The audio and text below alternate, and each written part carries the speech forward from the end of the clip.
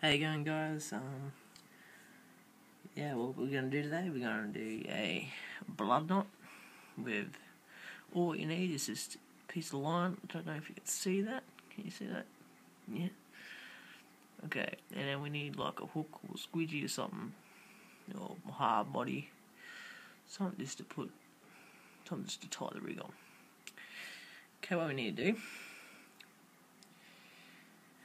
you see the line here, you need to put it straight through the eye, like so. And then we come back straight to the eye again.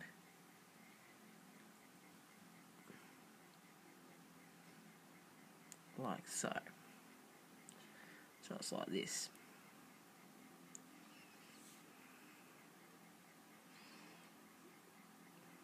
It's like that. I don't know if you can see that properly. But anyway. So there's a tag bit, this tag bit here. We need to wrap around 6 times. 1, 4, 5, 6. Now we've got to go. See where that hole is. See where that hole is? Is there? We need to put it straight. We need to put the tag through that hole. There, like that, so it sits nicely through there. And now we get it through that loop there. Put it straight through that loop, the tag bit.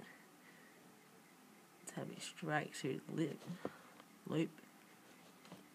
And there we have it. Now we've got to pull tight, wet it down a bit, spit.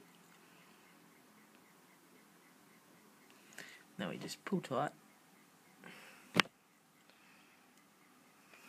like that, pull tight, and, oops, sorry, there you have it. Nice little blood knot there. As you can see, it looks perfect. So that's these blood knots here. Very good. You trim the tag off. I don't have the scissors with me at the moment.